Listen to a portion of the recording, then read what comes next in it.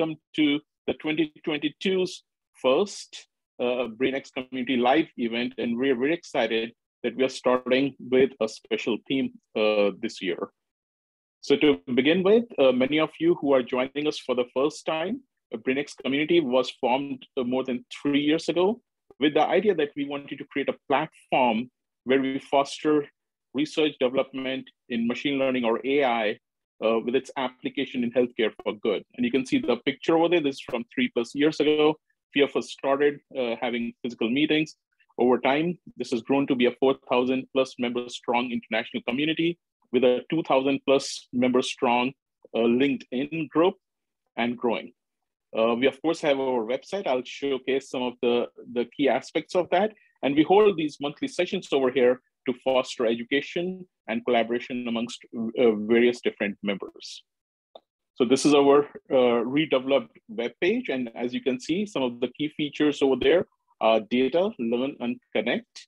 And we have the update section where you can catch the latest information about what's going on related to AI in healthcare. You have the sessions, which are live sessions advertised over there. We have a podcast channel, so the latest podcasts are over there, and some of the key articles also make it to our front page. We have the connect section where we provide information about our prior events and sessions, which are stored on our YouTube channel, also called BrainX Community YouTube channel. So even if you miss it, subscribe to our YouTube channel and you will get the latest information about our event that was held recently, and you can still go and watch that one. As I mentioned, our very active group is on LinkedIn. It's crossed 2,000 members now, and we share a lot of scientific material over there. We share information about conferences, about some of the good work done by various different people in the field of AI in healthcare. And then we have the Learn section, which provides a repository of links to some of the articles which are of key interest to people who are in this field. We curate these articles. We provide the links to these articles directly from our webpage. Of course, some of them are not open source, so you have to go to the journal as needed.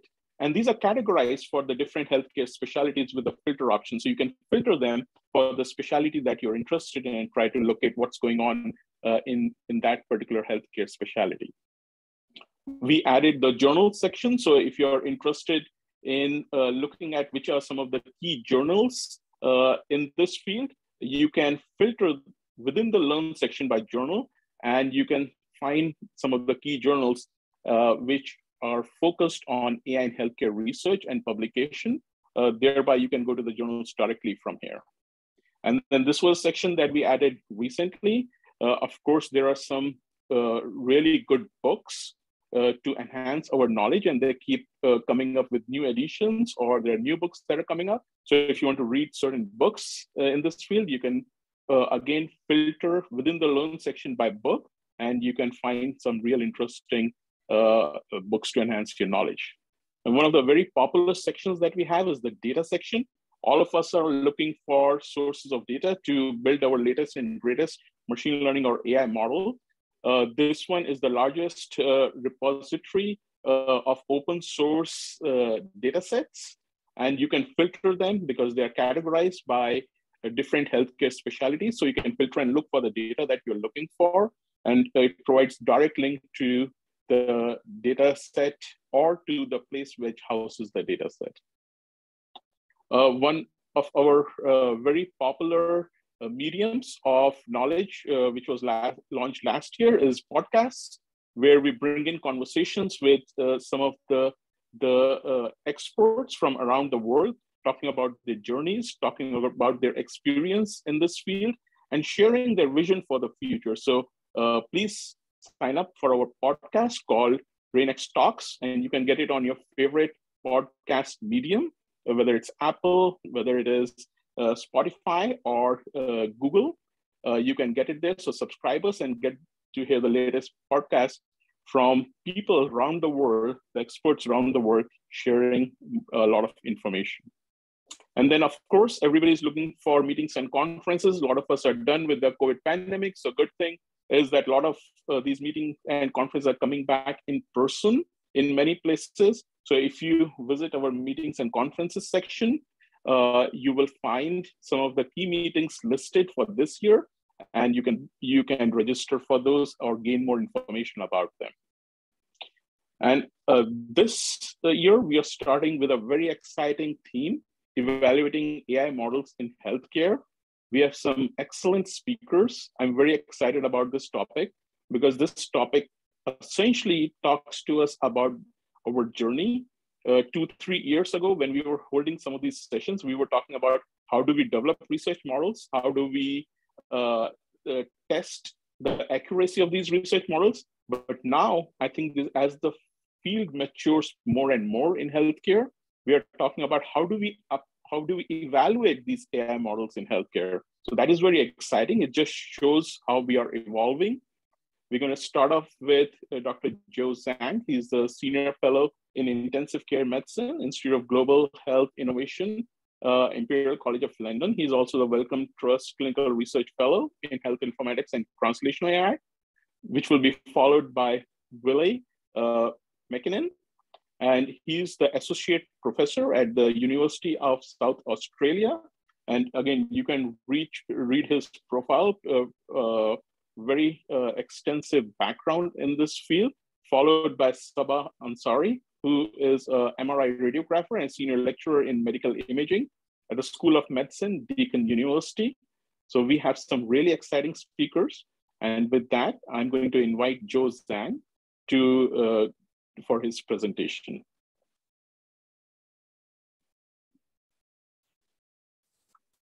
Cool, thanks very much, Pierce. That's really cool. That's really interesting. And thanks for inviting me as well. Just got a very short one. It's a little project that a few colleagues and friends of mine put together. My area of research is in the sort of interface between informatics and AI, and most of my work is on data infrastructure in the UK and model deployment.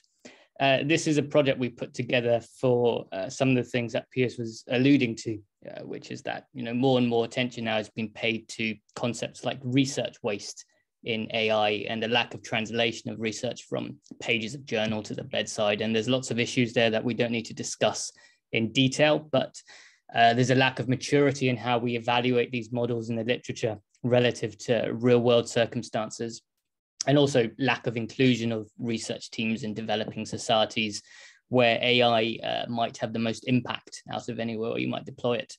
So some colleagues and I set out to do a mapping exercise of trying to create a unifying perspective over all of AI research at once. And we've all seen the many systematic reviews in AI, which all tend to tell the same story, which is sort of high risk of bias in models, low potential for clinical translation. Fewer reviews tell us how models might sit in a real world context. And also reviews tend to leave the vast majority of AI work unmapped. The reason we use systematic reviews or employ a systematic way of reviewing is that the search functions we have in academic literature search engines have a very poor balance of sensitivity and specificity. So let's say you search very broad AI terms, you may get, and actually you do get about 150,000 papers, only a small proportion of which are really relevant to the question you're interested in. So we wanted to develop a way of mapping the entire AI research landscape, answering the questions of, can we identify papers which are directly developing new models for AI? Can we also identify papers which evaluate AI models at a much more mature stage, so a step closer to real-world deployment? Can we also map the global distribution of everything which is being produced everywhere? And can we also use this paradigm to track major themes such as the types of data being used, the types of specialties that AI is being developed in across all of these areas of AI research over time? And one of the reasons for this is depending on the data being used, depending on the specialty you're looking at, there's going to be a lot of heterogeneity in how research and models are being developed. So just quickly, this is a framework that we put together to look at model maturity. Most of the stuff that you might see in systematic reviews looks at risk of bias and quality of reporting, which is all in model building. But actually, if you step back and look at a bigger picture, we can see a framework for AI development where to bring a model to somewhere that's closer to real world deployment, you first have to compare it to whatever a real world gold standard is. So that's stage 3 on here, which we call comparative research. So for example, that might be testing an AI model for diagnosing lung cancer against a clinical radiologist. And further to that, to actually bring a device into practice, you need to actually deploy it into a real world setting with real world data streams and assess its performance when hit with all the problems that you might get with data and software and hardware infrastructure, which has been a problem for lots of real world deployments, for example, with Google recently with their retinopathy screening models. So based on that framework, we decided to use natural language processing for mapping this because trying to just look at search terms, etc., just didn't have enough sensitivity or specificity. Luckily, so none of us in the team are actually AI scientists, but luckily there's very good off-the-shelf natural language processing models available. We use BERT, which is bidirectional encoder representations. It's a type of transformer models which can learn the context for any word in a corpus using words before and after. And you can get BERT models which are pre-trained, including one that's been pre-trained on pretty much everything that's been ever published on PubMed, which is quite cool because any words from that already has a pre-context that's learnt and built into the model. So so this is a maturity model that I was talking about before. Just give you a little moment to look at that.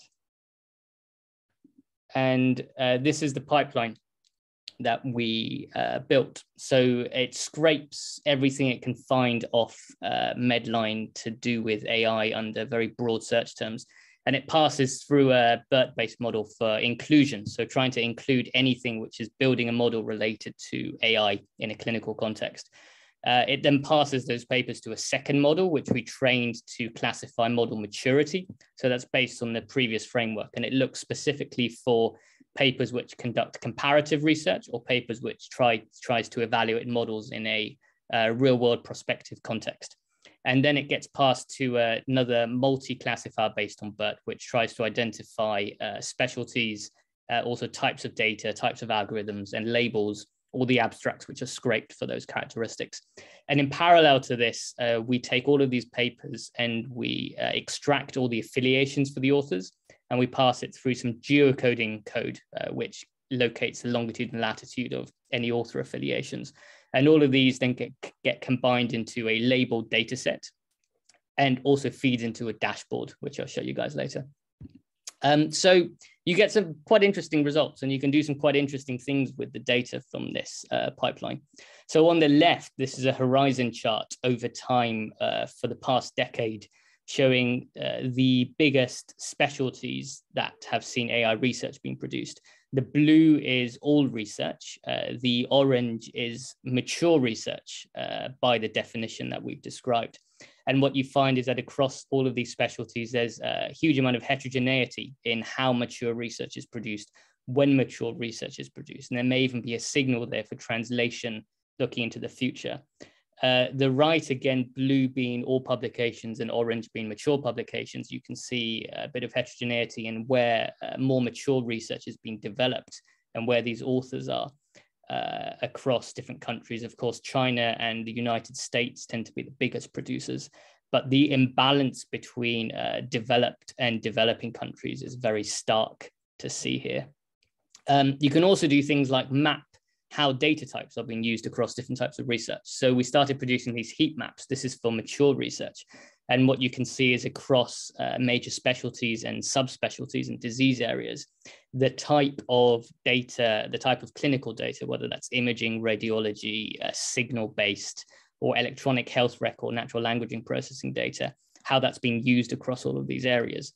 This diagram in specific is for mature research, so stuff that's comparative in the real world, and you can see a predominance of imaging there or computer vision based data types, apart from arrhythmia, where you can see that there's a sort of spike in how ECG is being used, but notably very little research with genomics, biomarkers, natural language processing, electronic health records. And that could reflect the difficulty in deploying those types of data in real world pipelines and real world situations. So this feeds into a dashboard, which is on AI4Health.app. That's live at the moment. And the pipeline's deployed in the backend on Google Cloud. And the dashboard is coded in Dash Plotly and basically takes data from that, which refreshes every 24 hours. And you can use data browsers to browse the distribution. There's heat maps, and you can also see how things are changing over time, as well as a global distribution.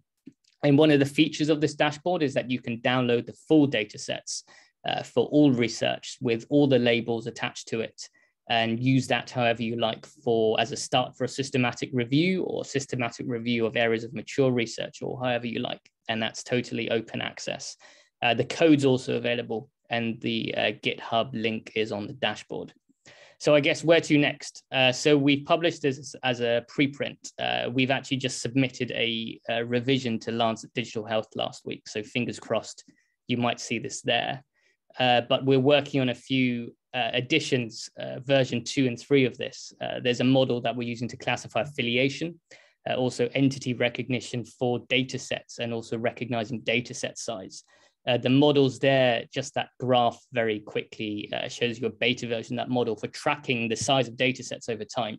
And we can see how just in the past 5-6 years, there's been a big spike in the sort of upper percentiles of how big data sets are, but actually the median data set size being used across most research has stayed relatively small.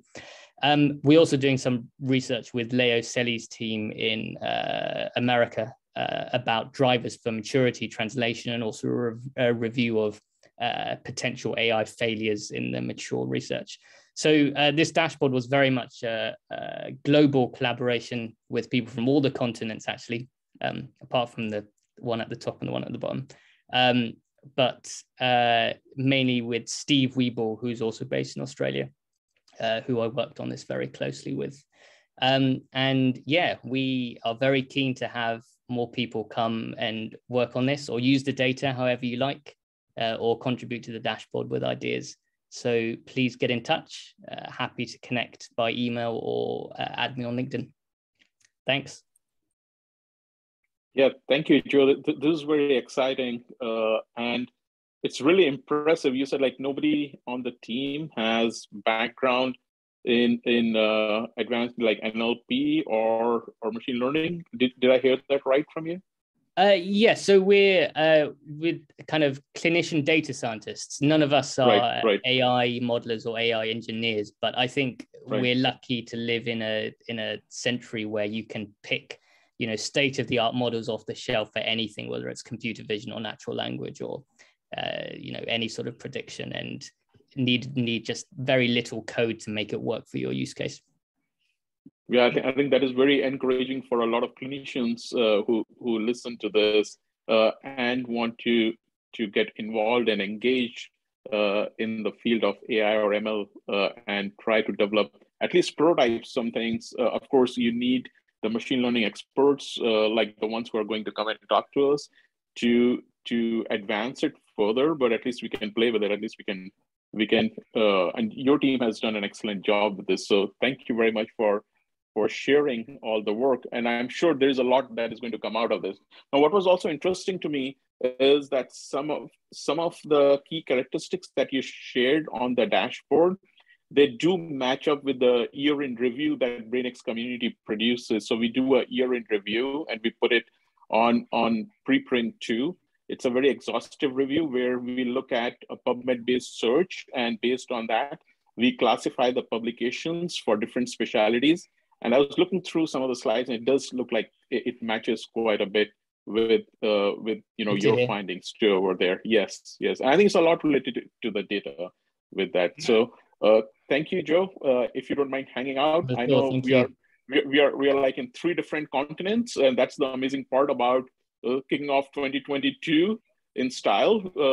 People from 3 different continents coming together to present their work and getting us excited. So with that, I'm going to request Ville Mäkinen to do his talk. Hey, Piyush, I have a question. Yes. It's a good question. My name is Shoibal. I have a question for Joe. Is this a good time to ask questions? If you don't mind, can we take them at the end, please, so that we can get, okay. Once we listen to all the speakers, we could probably take them at the end from everyone together. Very good. Yeah. Thank you. Thank you.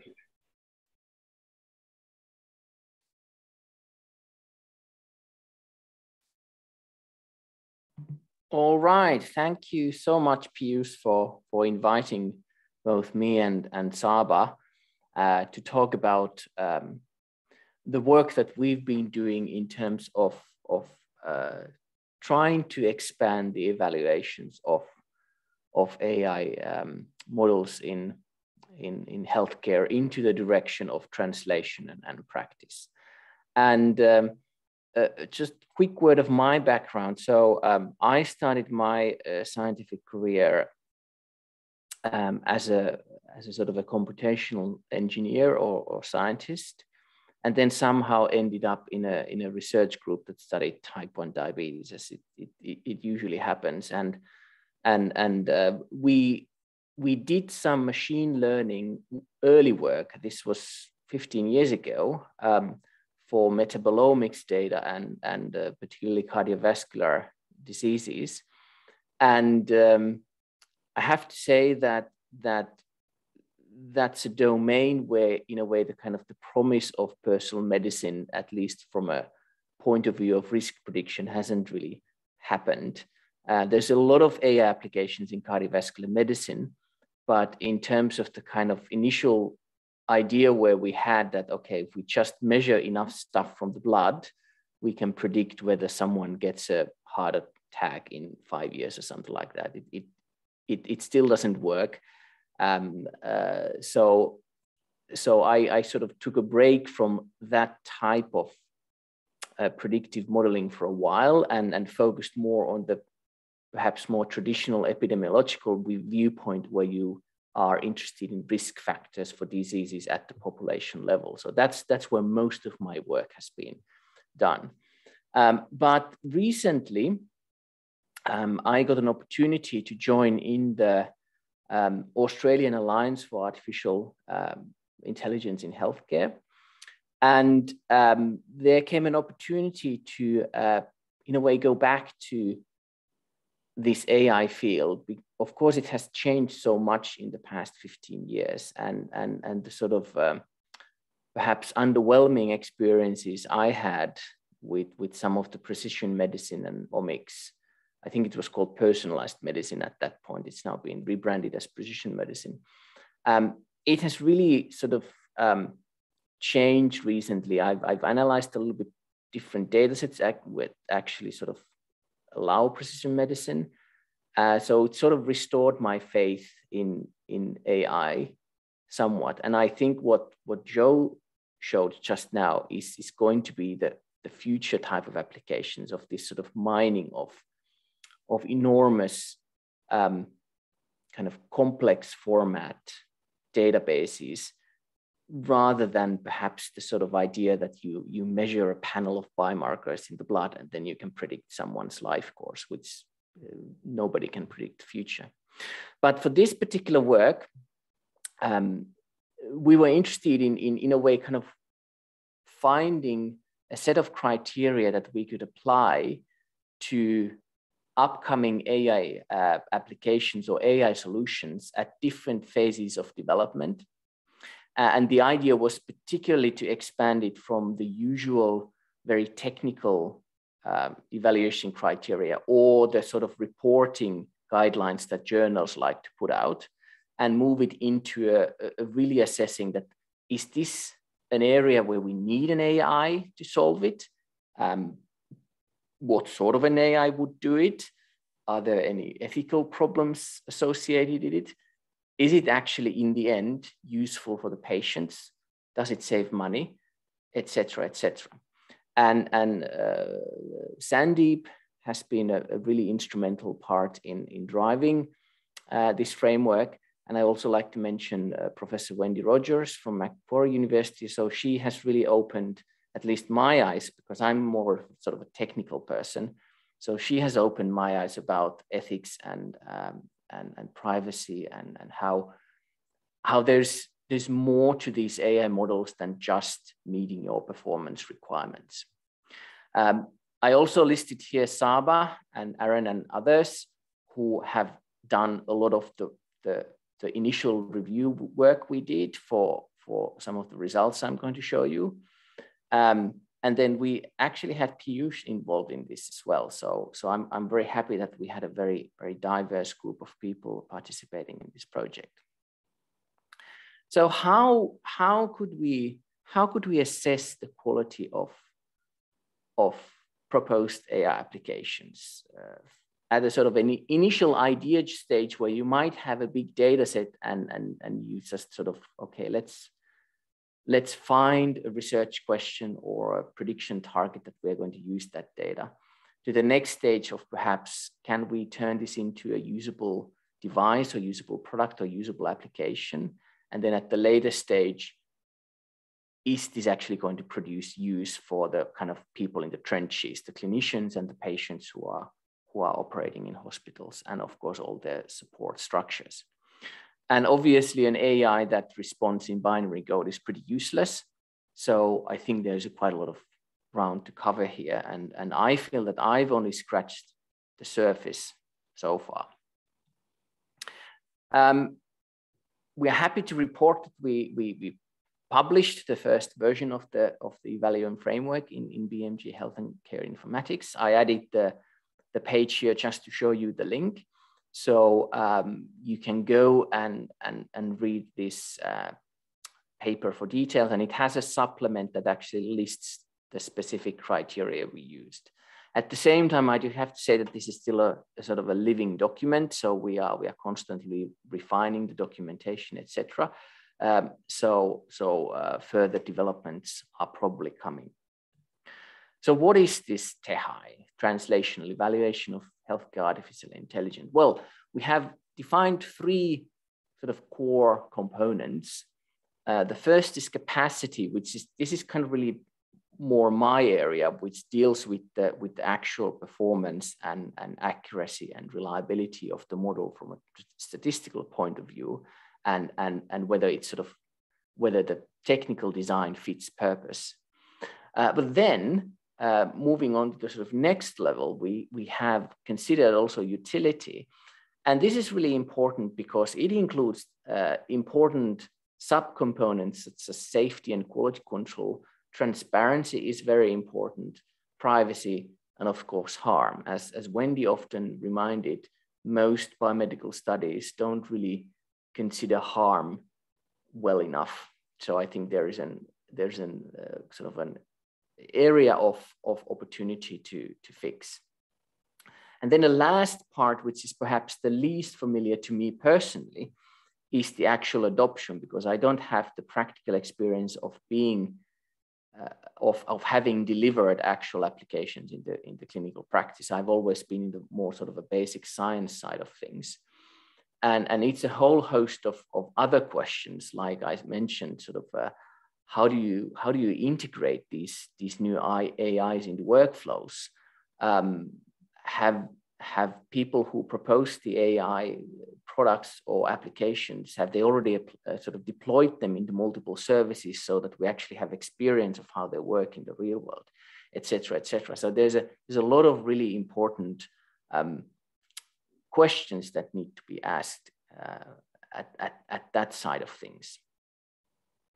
And just to show you a little bit of results that we have had so far in actually applying this framework, we did a very, very focused study where we looked at COVID-19 AI papers. That's an obvious sort of a topical niche. And we had 9 reviewers go through altogether 103 papers. And this rather complicated picture shows what the output of the framework looks like. We have divided, like I said, we had 3 main components, and then each of the core components had then a variable number of subcomponents. And we graded each component for each study using a 4-tier system. So if you get a 0, you fail to meet basic requirements. So for example, if you didn't report anything about the data set you used, you would get low points. Studies that we thought were low quality received 1 point, and studies that had more or less an acceptable work in certain areas gave 2 points. And then very few studies that had really pushed the envelope and really done a good job got 3 points. And what I like to highlight from this picture is that you see that in this very focused COVID-19 AI paper sample, most studies scored 2 points for many of these questions. I like to highlight a couple that scored really low.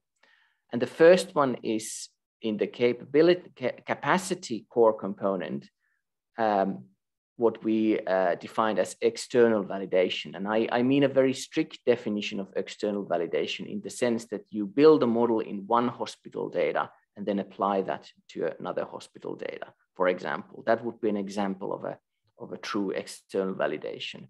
And very few studies actually done that. Now, me coming from this epidemiology background and genetics background, we don't really take studies that haven't been replicated in independent cohorts seriously anymore, particularly in population genetics.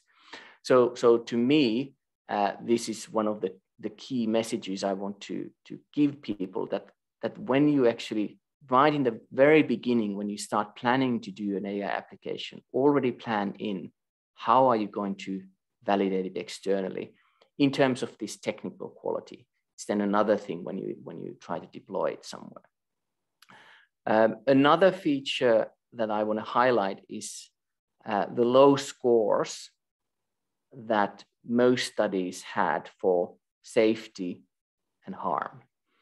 So these were not really mentioned. I mean, a large proportion of the studies were quite technical. And I remember when I went through university, nobody told me about how AI predictions can actually cause harm, or that there might be privacy and security issues with systems with data flows. It wasn't really, it's all about fitting the best possible models to your data. That was really the focus in the kind of engineering training at that point.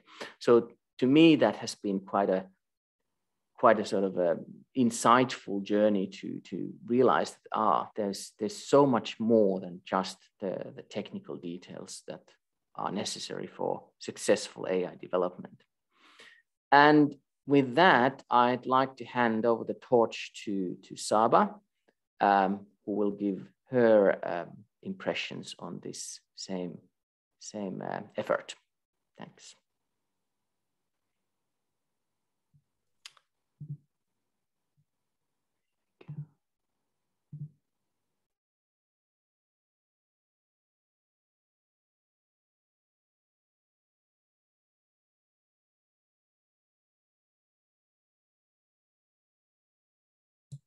Saba, you might be on mute. Yeah.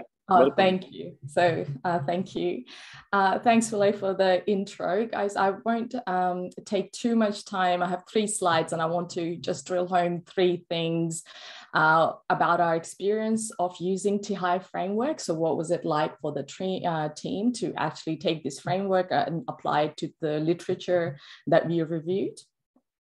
Our observations after reviewing it, reviewing the literature using the framework. So many overlaps there with what Ville has mentioned, but I'll just run over the key things that we drove away with and what we think is necessary for translatability. The themes are pretty much what Ville has mentioned, and so have Joe. I think we all recognize that we now need to take AI with this technical capability into where it can actually have an impact for our patients.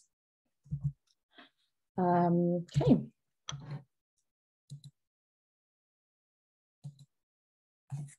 So our experience, we found it fairly simple, but looking at like for example, the dashboard Joe presented, I think that stage would have been really helpful. The tricky part for us was to pull out the relevant papers. There was so much that wasn't useful. And so it took us a long time just to get the papers that we felt were relevant, that we wanted to review. But once we got to that stage, the process was fairly simple. There was a slight learning curve with familiarizing ourselves with COVID literature, just to get like domain expertise. But once we got the hang of the kind of papers we were looking at, it took us less than 5 minutes to review a paper using the TEHAI framework. And pretty much all reviewers felt this way. A key thing was that we had a multidisciplinary team, and I think this was really useful and became really apparent when we had our team meetings regularly discussing results. So we had data scientists, we had computer scientists, we had hospital administrators, clinicians, as well as lab-based scientists. And it was really clear how everyone interpreted different domains within the framework slightly differently and applied the framework slightly differently. So for those end users who want to make a decision about an AI product and its deployment or usability within their own setting, I think a team approach would still be a good way to go when looking at the product.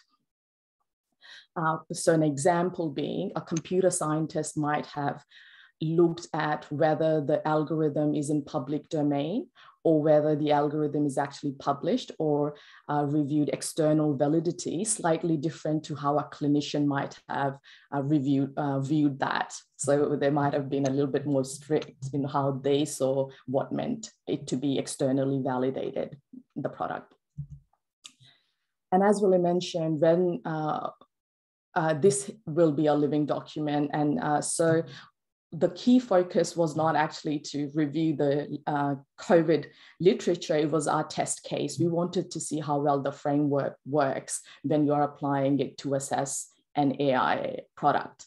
And we used COVID literature as a test bed. And when applying the framework, we realized that certain domains could be clarified in their wording. So as the discipline evolves, the framework will also need to evolve and have a few iterations. And that's how we would like to pursue with the stages 2 and 3 of this project. So our observations.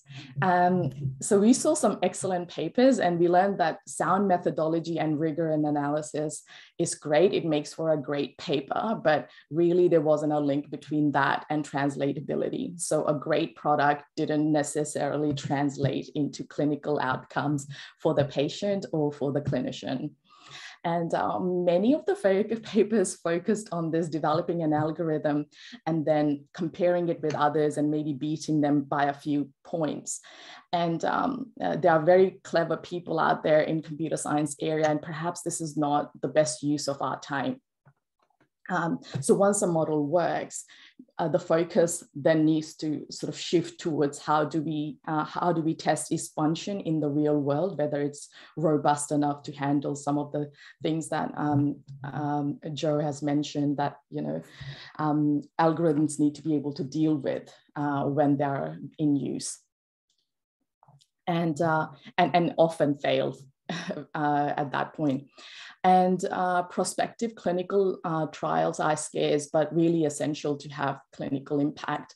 This is really not something that is even thought of twice in a clinical research domain, but too many AI papers focus on the product, and there is no consideration or sort of not even a mention, let alone trying to dissect this problem of how do we make sure that it's safe and that we are monitoring that it's safe, and how do we deal when it sort of doesn't work and a person walks away with that diagnosis, for example. Bear in mind, we did look at COVID-only papers, but in my own research, focusing on prostate cancer detection and AI, is much the same story. So I don't think it would be too big a leap of faith to say that this is a broader problem that we sort of need to move towards addressing now. We've done the really cool work of making AI work, but then how to take it to the next step and see that if it's useful in a clinical setting. So with translatability, we think it's essential that computer scientists work with clinical scientists. so that the solution is well-rounded enough to have a clinical impact and that AI can be informed. More consideration, as Ville mentioned, needs to be given to risk assessment and avoidance of harm. And this last bit is really key. External validation needs to be part of basic AI experimental design process. So at university level, wherever the computer scientists are trained, I don't think that this should be an optional extra. This really needs to be part of the very basic experimental design process. So how the model performs when subjected to unseen new data rather than data from the same center. So I'll finish with that. You can connect if you have any questions via email or LinkedIn or Twitter. I'll hand back to you, Piyush. It's still on mute, Piyush. Yeah, this time it was me who was on mute. So yeah, that was very exciting, and I think all the work that you showcased, sets us up for 2022 to exploit, some of the research that you have already done, some of the platforms you have already built, and I just want to take a moment to showcase some of those stuff. It just got me excited that we have been working on some of this too for a little bit. Just give me one moment. I'll share my screen. And can you see my screen with the paper, or is it my desktop? It's your desktop. Okay, so that's not the right one. Just give me one moment here. But we have been publishing for BrainX community every year for the last 3 years, year in review. And the idea started with, same idea as you all have had, that how can we curate this data and this information and present it in a way where it's usable to a lot of other people. So this is an example of last year's review. You might find some of the names over here who are here on the at this meeting. But what we found is not different. So that's what I wanted to share, that based on our methodology, and I'll put the link to this one in the chat, and it's available on BrainX community in the Learn section of our webpage. But we ended up excluding a lot of publications year over year because they weren't worthwhile for various different reasons. Either the search was wrong or resulted wrong results, or they were not good enough. And when you see year over year, we have classified them for different specialties. So this is done manually, and of course it goes to a second level where we have specialist editors for this who look through these two. And what you find is that a lot of publications are coming through and they're growing exponentially year over year.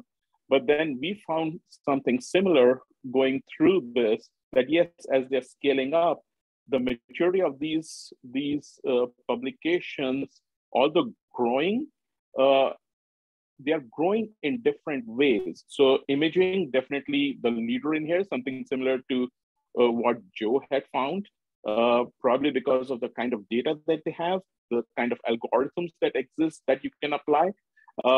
And then oncology, again, because of the data that they have. So those have been some of the front runners. And I will keep this for next month, but we are finishing up our 2021 review, and I'll leave you guessing so as to which specialties are the front runners for 2021. And I'll tell you, there are some really, really interesting trends that you will find when we release this this next month. So again, share some of the similar findings as shared by Joe, Ville, and Saba. But I think also sets us up for what is needed this year moving forward, and how do we get to more advanced stages. I'll have Sable ask his question. I know he had put it in the chat, but he had raised his arm. So Sable, if you want to ask your question to our speakers. Yeah, sorry. Hi, my name is Shoibal Banerjee. I wanted to ask Joe this question. In his studies, how much data was unstructured data, which is basically the NLP data and the computer vision data, which I presume comes in unstructured form. I do not know if you do feature extraction or make it go through a deep learning procedure whereby feature extraction is gone. But I wanted to know whether you guys found how much of the data you needed was structured, how much of the data you did was unstructured. Was there a separation? Do you mean the data that we're predicting on? Yes. Yeah, so it's entirely unstructured abstracts. Sorry if I didn't make that clear. So the transformer model works by firstly vectorizing each word according to a pre-learned context. Yeah, I got it. And then it just feeds into a TensorFlow Keras. So did you try any vision data other than NLP data? Did you do any? No, so everything's, most of the labeling and the model sort of type prediction all happens on the abstracts. The only structured bit we use is the affiliation data, which just goes through some geolocating code. Okay, very good. Thank you. All right, great question. And I think it's important to understand some of these technical aspects of these two, because they end up helping us in understanding the output that we are getting, right? So I actually have a question for Ville, Saba, or Joe. So where do we go from here? So we have unearthed that, yes, there are certain gaps, and it lays the foundation for us to move forward. But I wanted to get your thoughts on where do we go from here? Well, I can sort of start from this. It's a very sort of a personal perspective from me, because so what I've observed is that often the sort of machine learning people or applications, they might not necessarily be aware of how to design studies. So I'm still at the sort of if you think about the progression from different phases of developing a working AI for healthcare. So in the beginning, I think sort of machine learning expert could use more awareness of the sort of basic principles from epidemiological research of how to use design studies. So that would be a sort of at that point, sort of technical one. On the next stages also, I think the sort of the ethics and privacy issues that were usually quite well done in clinically oriented papers, but not well done in more machine learning engineering related papers. So I think there's also an opportunity to just create awareness that even though you get your data from a public repository, you should still at least have an ethics statement in your paper. Just even that level of awareness. So I think that could be one way of going forward. Saba, you had quite a few lessons that you learned from this. So any thoughts from you? What would be some of the next steps for us? Yeah, two main thoughts from my own PhD research, it being AI based, like AI application into imaging. I feel like not having any computer science background is a real challenge. And I think probably all clinicians who want to work in this space feel that way, unless it's been a natural sort of background hobby for you. So I think coding or some level of basic programming needs to now be part of curriculum for doctors and healthcare workers. So because there are so many applications and so much leveraging we can do with just some basic computer science knowledge, because as Joe mentioned, there are so many off-the-shelf products you can use with just some basic knowledge, but even that is not touched on in most health curriculums. So just slight, as well as training the computer science in a bit of a scientist, in a bit of experimental design, also training the healthcare workers a little bit with some computer science knowledge would be fantastic. And the second thing that Ville mentioned, just building on that, about ethics and consent. So as a patient, I never really have an opportunity to consent. So I think a large number of patients will be okay. Not everybody, but a substantial population would be okay with their data being used to generate new products and AI applications if it was properly secured and de-identified. But that is not part of when you sort of sign into the hospital system or even at radiology. That is not part of the routine process. And I think we could really solve many of our ethics consent related issues if we sort of address this at the administration level. So yeah, just the two things there. Yeah, some great thoughts over there. I think a lot of groups that are working on this. Joe, thoughts from you? So with a few colleagues, we're working on a sort of framework for AI deployment, which looks at vertical integration. And I think if you draw parallels from industry, so non-healthcare industries, which have been using AI for years, if not a decade longer than healthcare, their paradigm has always been very business focused, right? So AI is used to generate value. It's not done for the sake of AI. Whereas AI in healthcare is very much, and has been for the past decade, an academic exercise. We have lots of static data sets. We have static data sets, mostly from research cohorts. Pioneers like Leo at MIT building mimic ICU data sets, and these data sets exist. And where data sets exist, it's nice to do something exciting with them, right? So it's almost turned into a rite of passage in a lot of places where you have a data set. Let's think of a question you can answer with this data set. Let's predict something. And the excitement is, as Saba says, in the algorithm building, in iterating, in getting state of the art with a change in algorithmic architecture.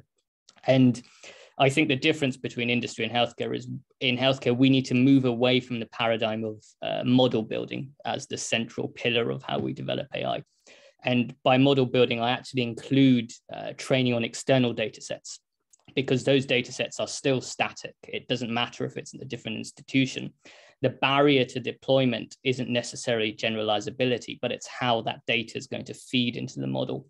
And one of the big reasons why radiology has gone ahead so much is because radiology everywhere uses DICOM, and it uses DICOM in very well structured imaging access pathways and software pipelines, where it's very easy to harmonize those imaging files and feed them into a model that's deployed somewhere. But that is not the same at all for, let's say your model's trying to use a bit of genomics, a bit of patient demographic data, a bit of patient physiology. You're immediately talking about 4 or 5 different clinical software systems that are entirely different between different hospitals. So getting that model into practice and trying to set up those data streams is, near impossible if you've got a model that's trained on, let's say, static research data sets, no matter how many places those data sets come from. So the places which are really pushing forward with deployable AI, like the Mayo Clinic, and from the UK perspective, some work being done at King's and Leeds, the approach is very much a sort of vertically integrated, but also data first approach, where you set up your data environment, you look at what data is available and how you get that data from software into the model. You set that up first, and as well as data scientists and clinicians, what industry found 5 to 10 years ago is that you need engineers, you need software, hardware engineers, people to actually build the pipelines to get that data, instead of just training the algorithms and clinicians who understand the context. So I think it's happening, and it needs, I think, an organizational rethink of, how we approach this. And as you guys said, the regulation side at the moment is a total mess from, an FDA or a European CE perspective of how we're supposed to regulate and ensure safety of these devices. Yeah, I think it essentially comes down to developing a large-scale strategy, because we have been very research-focused. I think it requires a completely different strategy to get it into translation aspects and implementation aspects. Well, I do see Dr. Sandeep Reddy over here too, who was the first author on the TEHAI paper. He's here. I just want to see if he can give us a last word on this. I don't know if I can add more to what Willie and Saba and Joe have mentioned, but one thing for certain is that there is a long gap big gap between what is being portrayed as happening with AI in healthcare and in reality. If you look at the number of clinical guidelines that are issued, there's thousands, but none of them mention anything about AI as being a standard protocol. So I think there is a lot of work, the participants today, but the general AI community to help bridge that translational gap.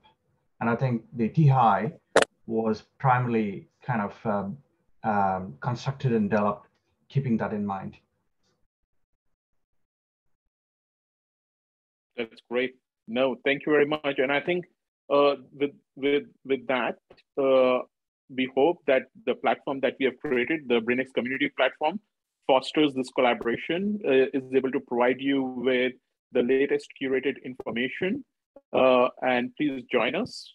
Please join us for the live sessions. Please utilize the freely available information through this. And hopefully we are able to develop more mature models in the future. So thank you, everyone. Thank you to the speakers for an awesome presentation. And thank you, everyone, for joining us. Take care.